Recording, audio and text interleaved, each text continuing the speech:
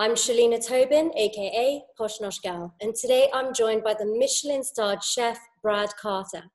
Brad's culinary journey's taken him across Europe, refining and developing his own style of innovative, modern British cuisine. Brad's now brought this style back to his hometown of Birmingham in the form of the wonderful Carter's of Moseley restaurant, which he's run for the last decade. Hi, Brad. How are you doing? Hiya. I'm good, thanks. You? Yeah, really good, thank you. And while I know many have enjoyed lockdown time, you've actually been working really hard through it. Tell me about what you've been doing. Yeah, no rest for us. It's been full on since the close down, really. So we turned the business into an online shop. So we went to home deliveries. So the concept was it took us 2 days to build it as a team effort. So we went down to our core four. So it's me, my partner Holly, Alex the GM, and then Peter, my right hand man, who's in the kitchen with me since day one. So we built an online shop doing delivered hampers. So the hampers consist of a cooked meal to eat and then a raw meal on the top. So a little bit of a delivered meal and then a little bit of fun the day after to cook yourself with our produce. There's a few factors that what made us want to do that, and it was mainly to keep ourselves, keep ourselves here, and then secondary to keep the supply chain there, because the ethos of the restaurant is completely about ingredients, suppliers, and it's took me a long time to build that up over the years. And I just had this really bad feeling that if we lose the suppliers and the supply chain to the restaurant, then we don't have the restaurant anymore, let alone whether I'm here or not. Yeah. So for me, to keep them going, at one point at the start, I think we were the only people doing it, and we were the only people in the UK ordering produce. And that made me feel good. Although it was very hard, it made me feel good that it was a good thing that we did for them. And I think it's made our relationship even stronger now. I think moving forward, when we open back up, obviously I'll be the golden boy now, I think. Well, your suppliers must be very happy with you. So well done for keeping the supply chain going. And so what are the logistics of setting up a delivery company? You literally set it up overnight. What are the things that you had to go through? So it was very challenging, very different to the normal day-to-day pressure. Obviously, working in the restaurant for so long now, you get used to that pressure, and then you find another project to keep yourself occupied, and the food in the restaurant is built around a team that make it happen. Whereas this was like back to basics, having to learn everything from scratch. I'm not the best on computers. Alex is good on computers, but I can cook. So we built an online shop with the help from the web designers, and then Holly got the whole cellar out and tried to sell every bottle of wine we had in stock. Oh, brilliant. And then we basically decided what we were going to do concept wise, and then just kind of sort of learn along the way. The most challenging thing with it has been constantly having to innovate and keep people hooked. We do that in the restaurant anyway, but some dishes take so long to get perfect, in my opinion, over months and months of developing, an ice cream mouthfeel, texture. And then all of a sudden we're having to think of a new product, almost every day to keep people buying and interested and linked to the restaurant. So that was challenging. That's like time consuming. And then the other challenges was national delivery. So obviously we normally put something on a plate, send it to a table, and then see someone's reaction instantly. And that's what we live for. We live for that customer engagement. That was taken away. So putting something in a box, giving it to a courier, and then hoping for the best kind of things, hard to sort of deal with and understand. And that was a lot to learn, and hoping it was going to get there for one. And because there's not a lot you can do once you put it in a box and send it. That's it. So we found that challenging, but at the same time we've had a lot of really good feedback. Customers have really enjoyed it. a lot of good stuff on the internet. So we put on the bottom of the menus. So we put a sheet in the box explaining the method and what to do and how to eat it and how to cook it. And then at the bottom we say share your stories and stuff. So everyone's been sort of jumping on the internet and showing us their cooking and their results, and that's been nice. Yeah, it's been nice. So although it's still food that you've kind of transformed your business into, but it's a very different way of operating. Is it something that you think you'll continue with once you actually open up? I think here in this site, no. I would never say never again. But when we turn back into a restaurant, which we do open on the 2nd of September, we won't be able to do the two things in this location. Obviously, having that kind of setup is, at the moment, we've literally got no tables and chairs in here or anything. So we're just like, assembling boxes in a production line and then sort of filling them up. So to do that at the same time, it's just not possible in this location. But it could be an option elsewhere or somewhere else, or, fingers crossed this doesn't happen again. And we have to go back to it, but it would be a case of just keep changing the location until we open something else. The challenge and the fun side of it, obviously, now we've learned it, it would be very simple to flip straight back to it because we know what we're doing and we put all the hard work in as a team. But at the same time, I don't want to go back. I want to get back in the restaurant, to be honest. Keep looking forward. Yeah, absolutely. Yeah. It's an amazing backup plan. I think what you've done in such a short span of time is absolutely brilliant.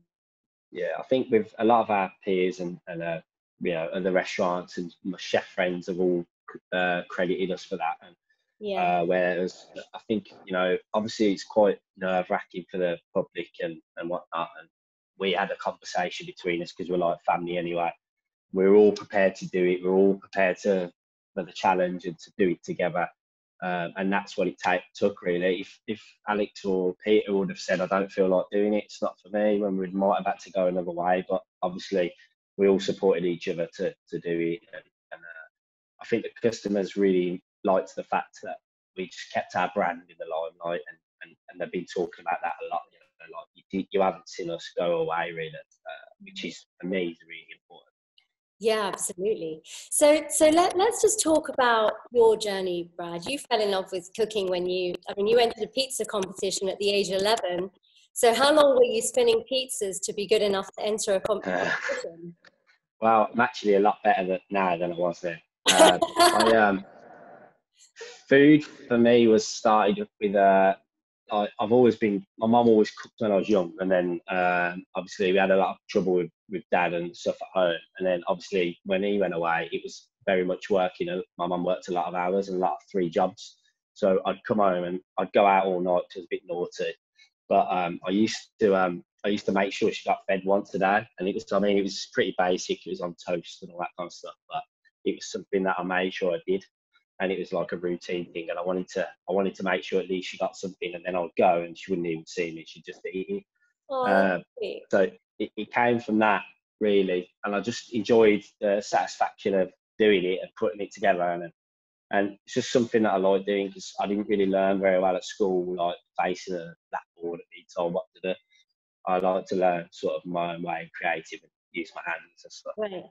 And then I chose food. It was called food technology in them days. I don't know why, but it was called that. And then I chose that, and none of my friends did it, and I did it. And then obviously there was a little pizza thing, and I did it, and I won. But that was like that's like one of my most talked about awards, and it was like when I was like 13 or 14 or something. Do you know what I mean? Yeah. So man, but that was just something that I think, rather than being madly interested in cooking all the time, it's just something I was obviously just good at. So I just did it, and it came out better than everyone else's. And then it sort of dropped off, and then I started at a local pub where I live, just literally working as a kitchen porter. So I just didn't really know where I was going and whatnot. So I took the job as a kitchen porter, and I really enjoyed it. And then about 6 or 7 months later, I sort of moved over to done a bit of cooking as well. It was pretty simple stuff, and most of it was frozen. Did that, and then one of the chefs there was like, "You should go to college. And I was really nervous because I really didn't like school, and it's not something I wanted to do. And I went back to college, and I thought this is going to be really bad and hard, and actually really enjoyed it. I wasn't the star of the show or the top boy in the class, but I definitely enjoyed it, and I finished the course and everything. And then from there, I went to live in Menorca in Spain, so a small island near Ibiza, like the Balearics. And I worked in a little family-run restaurant there. So I worked there for nearly 2 years, and that was being away from home, you know, like having fun, but working really hard. And my first sort of real job as a chef, really. And then. And why did you choose that location? I got offered it at the end of college. So when I finished, they were talking about what I was going to do and if I had a plan, because they do that with the students. And my first choice was to go to London. That's what I wanted to do. Just because I've always been really mad on cities, and I just thought there was not in my day in Birmingham, like we're talking like 20 years ago, there wasn't as many restaurants as there are now that were worth working at. So if you were going to take your job really seriously, it was kind of like a restaurant wasteland. You know, there's probably 2 that were worth eating at that are high end, and then not a casual market at all. So there's all sort of pub chains and stuff like that.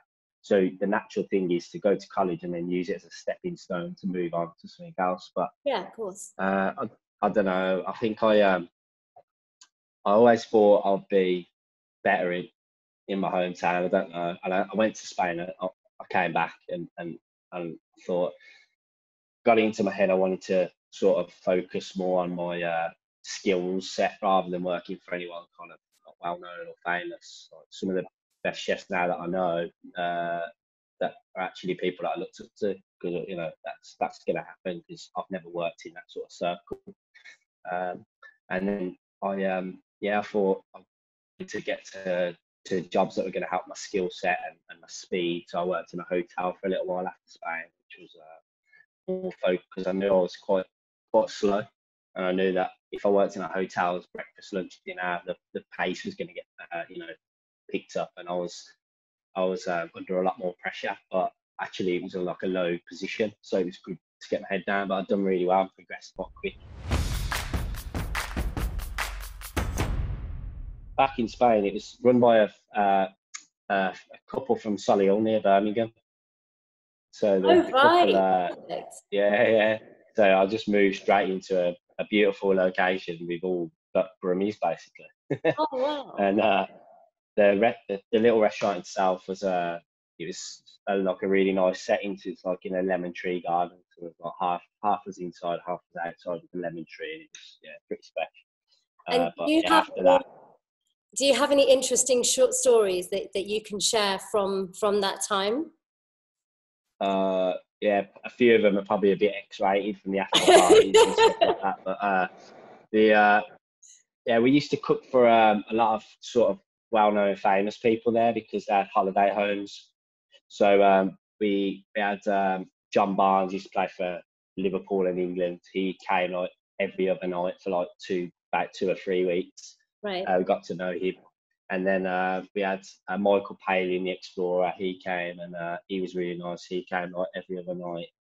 That was a lot of fun. It was like cooking, and then we got to sit down with them afterwards, so, like, and have a laugh and a joke and whatnot. And then one amazing story. There was a really wealthy customer, but we didn't know it at the time. He was chatting to us, and he said, "Oh, you should come to my. I'm having a party on a boat." On Sunday and you're off, so you should come. So we're like, oh, that'd be good. So me and my pal we're like 18, so we're dressed like 18-year-olds, and we head down to the port to this boat, and it's like a £10 million yacht. Wow. It's huge, right? And we got there's a butler and a doorman, and we were like, we thought it was just a little boat, you know, like a tiny little rowing boat. And we got there, and he let us on. And he was guys like really nice. So she was like, "Come and have some drinks." And there was lobsters going around, and we were like, we literally didn't feel like we should have been on there, but he was such a nice customer. He just wanted to give us something back, and that was cool. And then that's when you kind of get the customer engagement, and you know that you know, if you're good to them, they're good to you, and Absolutely. that helps you, set you up when you're older for your restaurant and whatnot. So Yeah, absolutely. And so you opened up Carter's of Moseley in 2010 and you received your yeah. first Michelin star in 2015. Is that something that you were aiming for, or was it completely unexpected? No, for me, obviously I've never worked in one, so I've Yeah, never worked for a chef who's is sort of in that level or in a kitchen like that. It was weird. It was like I thought it was a bit of a joke at first. I couldn't get my head around it, but obviously, what I realise now is because it was so focused what we were doing. Like we opened the restaurants, and me and Holly wanted a small place to refine what we did. So we'd done the pubs that were really good, like, you know, high value, really fresh food, like really good stuff. We'd done all of that, and we felt like we needed something that pushed us a little bit more. So the idea of getting a small restaurant in recession was a crazy idea, really. But and we were quite young, but at the same time, we thought this is our chance, and we're going to do it. And we've always been workers. We work really well together. And then it was just really small scale at the time. It was like 3 or 4 of us, and we're just so focused. And I always say, like, the longer you're in a place doing one thing over and over again, the better you're going to get at it. And it's kind of the way it's gone here.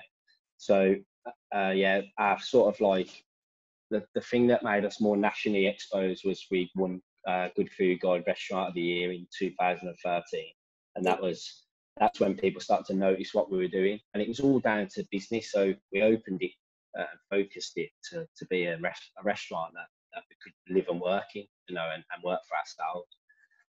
And the restaurant, at that point we decided we worked out that if we took 45 to 50 pound a head per guest, we'd be okay. So we changed the menu to a set menu for that reason. And when we did that, immediately it was a lot more secure as a restaurant, and the people started to notice because it was a set menu. So then the guides were looking at it a little bit more, thinking, oh, it's got a bit of a style going on and whatnot, I think. And then obviously they started to come. And then obviously winning that was more national exposure, made us a lot busier. And then obviously 15 got a star before the Swanky Awards. So it was a phone call and in the kitchen kind of thing. But yeah, it's pretty surreal because obviously I've been in that circle. The first Michelin inspector I ever met in my own restaurant, he was the first one I ever met face to face. And yeah, it's quite weird. It's quite weird because a lot of my chef mates, they're so driven by that, and they work in these restaurants, and that's all they want. They work, and they, you know, for me, it's kind of been like, oh, it's like winning an Oscar. You know, it's amazing. yeah, I think what the restaurant having it is the best thing ever. But yeah, it wasn't the reason I opened it, and yeah. that's Came. cool because it's a nice thing to sort of, you know, add on to what we do, and we're all really proud. You know. Absolutely. I mean, it's amazing that you've accomplished that on your own. You haven't had any experience with other Michelin star chefs. You've literally, that's just off your own back. So yeah, it's absolutely brilliant. Who are the chefs that inspire you, that you know you draw inspiration from? Actually, when I was younger, I used to love Gary Rhodes, and like when I was like growing up through there. So when I was in a small place that I would run with Holly and where I first met her, I used to basically decide to put something on the menu and then learn how to cook it, basically, because I didn't know how to cook it. And he was like my main, because I had this British thing running through me since day one. So I've always been Mr. British. I've always liked everything British. And it's like over the years I've just refined that to where we are now. But Gary Rhodes for me, he was in his day, like in, you know, the early 2000s, he was a pioneer of that, and he's basically got a Michelin star cooking bread and butter pudding. Now that's like an achievement in itself, and he made it all very current again and exciting. And I just remember always going to that book and thinking that it was really exciting to read it and learn about the recipes. And I still cook the haddock rarebit now. That I think that's like a genius invention. I wish I'd have thought of it. That's the dish I wish I'd have thought of. Do you But serve it in your restaurant? No. I wouldn't replicate anything in the restaurant. I think unless you know someone personally or you've worked for them, I think that's a nice thing to do. But for me, it's all got to be Yeah, from yeah, yeah, absolutely. And so I mean, where do you get the inspiration from to create your own dishes? Do you work from the way it looks? I mean, obviously it's seasonal, but is the way it looks important to you, or is it more about the taste? Yeah, I think overall, like it's flavour always, and then we work back from that. So we look at, because it's very specific. What we're saying we do, we don't use many imported ingredients at all. Just almost down to chocolate and coffee.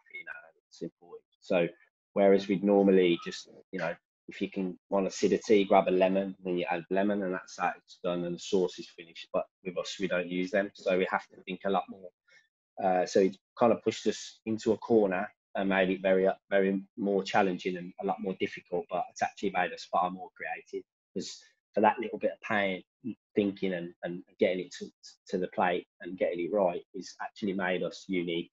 Right. And that's what I get a buzz off that, get off on that. It's like hard for me. Sometimes you get writer's block and you're trying to think of something, but it's always about the taste. So we'll find something that we really like, and then we're like, right, this reminds me of this. Okay, and then we start thinking about something like that's really classic, and then we're like, we can use that and do it in our own style. Right. And the presentation and everything is very minimalistic, so we like the product to shine. So then the look of it is always down to, like, we try and bring it from its natural habitat to the table. So there's a lot of thought that goes behind that part of it. And actually, a lot of the things that I think about the most are sort of the mouthfeel and the delivery. So if you take a duck, for instance, I always ask myself the things I like most about duck. So it's the fat, the flavour of the meat, the crispiness of the skin, all of these factors. So then I work my ass off trying to create the best skin, the best deep flavour, and then I highlight the things that I really like about eating them myself, and then I work really hard on the technique. So the technique and the supply is far more important than the plate, the look of it, and everything like that. That comes second. Got it. And you've mentioned Holly quite a few times. So she works front of house and provides the dining experience while you create the magic in the kitchen. How is it for you working in that husband and wife sort of dynamic? Yeah, I mean, sometimes it's, I'll have a little moan and she'll just ignore me. I think that's the way to work for so long. But what happens if you strongly disagree on something? Who usually wins the argument? So years ago, when we were younger, obviously we worked together for a while before we actually got together. So for us, we knew it was just natural. It just felt like I'd been working with her for a long time, so we really got the work thing. And then I'm only where I am because of the support she gives me to I'm crazy, I'll commit, and I want to do a million things at once. And she's just like, yeah. And then, I need that, because I need someone to be able to just sweep up the army kind of thing and make everything work well. She's obviously got a natural ability with guests. So she's like, what she does with people is her thing. And people love coming in to see her. So like a lot of guests love the food, but they actually prefer just to come and have a drink and meet her. That's one of the factors we have. But over the years, obviously, you get quite shouty and there's a bit of tension. But we've learned how to deal with it, refine it, and we kind of keep it to like meetings. So we keep work, and then try and separate. I think that's really important. I think you need to know what's work and what's not. Yeah, absolutely. And I think that sort of dynamic works really well, because I mean, no one's going to care about your business as much as you two, right? So working as a team it's so important. But throwing that husband-wife dynamic. It actually goes further with us, because my right hand man Peter is my sous chef. It's actually Holly's brother as well. But we employed him for his skills as a chef, but actually having that depth of family through the business, and then Alex is basically like adopted family now. Oh, amazing! Like a brother. So for us, it's solid. There's the four of us, and then the other people that work here bolt on. And actually, a lot of the staff come here. Like, it's not about, we don't look at CVs. you know, they're not the most important thing. We hire personalities and people who really want to work here and live this lifestyle, because the restaurant is so, we live the way we work. So like, you know, the customer, we only eat the food the customer would eat. There's no secrets, you know, everything we give to them is the way that we live at home. And like everyone who works here actually is the same, and they get that. And that's a big part of working here, really. It's not all about just, oh, I want to go there to earn money and learn off this chef and then off I go. It's all there's about a lot passion. more to it. Yeah, definitely. Yeah. And so, wow, family affair. I think that's awesome. Is there, what's your worst kitchen disaster story? Have you got any encounters with your brother-in-law? We had a couple of, we used to call them the rock and roll days when there's just the two of us in the kitchen. They were hard, you know, long. Actually, one of the hardest things here was the first Christmas. We didn't know the market, didn't know how busy we were going to be, and actually we committed to open Christmas Day, which we do every year in the suburbs, and it's a really good day for us, for the customers, money wise. But the first Christmas we did a Christmas Eve, and we were absolutely packed. I mean, we were flat out. We didn't stop, and we didn't expect to be that busy. But we hadn't done any sort of prep for Christmas Day, and we committed to doing beef Wellingtons, like individual ones for every person that was coming in on Christmas Day. It's about 40 guests, and that's a lot of work. So we started then after service, so that's like 1 a.m. and I literally didn't sleep. Like we're literally doing beef Wellingtons all through the night, by hand individually, and took till about 6:37, and then I thought I've got to get an hour's sleep. And I used to live upstairs, so I basically went up for an hour's sleep, and then one of my friends from school, you're still in touch with, he's a fireman, so he was coming home from work at 8, and he woke me up to say Happy Christmas, but I literally had an hour's sleep. Right. And that was the good old days when we were like, we didn't know what was going on. We were just working, or sleeping in the kitchen. Yeah. Oh, wow. That's amazing. Change a little bit now, though. Get a little few more hours sleep now. Yeah, of course. Very important. It's a stressful environment in the kitchen. So yeah, you got to have your sleep. Actually, that's a big thing at ours. We try and keep it stress-free. We're very focused on service. It's all about customers. But there's no shouting. There's none of that. I haven't been taught that way. It's like, for me, shouting for me is negative. So at school, at home, all of that, I just turn off from it. It's not for me. And I think the people would do the same. Right. If I was doing it to them, they'd turn around, and there's none of that. And actually, we haven't got a wall in the kitchen. It's completely open. The dining room is the kitchen. So it's important that we just look like we're having a good time. You know, that's at the end of the day, it's a precious time for the guests to come here on their lunch or dinner off, and we want to welcome them and make them have the best time, like, because we're having a good time. Yeah, of course. So just one last question for you. It's been amazing chatting with you. Just one last thing, which is, tell me something about yourself that I couldn't possibly know. So a few people know it now, but when I was growing up as a chef, I used to work in the underground rave scene. So I used to do like DJ and MC with my friends.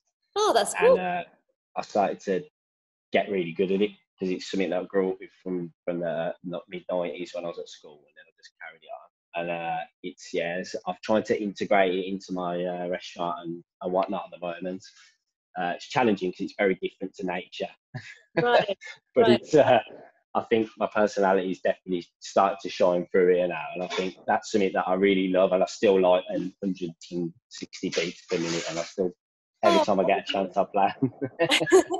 Well, you never know. You could always record your own music and play it in the restaurant, or you know. That is the dream. I don't know whether every customer would like it, but that is the dream. Yeah. But it could be a little softer, more muted for the restaurant, and then, you know, in the kitchen, it could just be really wild to get you guys going. Yeah, that's it. Yeah, pre-service action, that is. Yeah, get them all pumped up before we start. Absolutely. So it's been amazing chatting with you, Brad. Thank you so much for your time. Guys, if you want to follow Brad on Instagram, he's at Chef Brad Carter, and I'm at Poshnoshgal. Thank you so much, Brad. Take care. Thanks.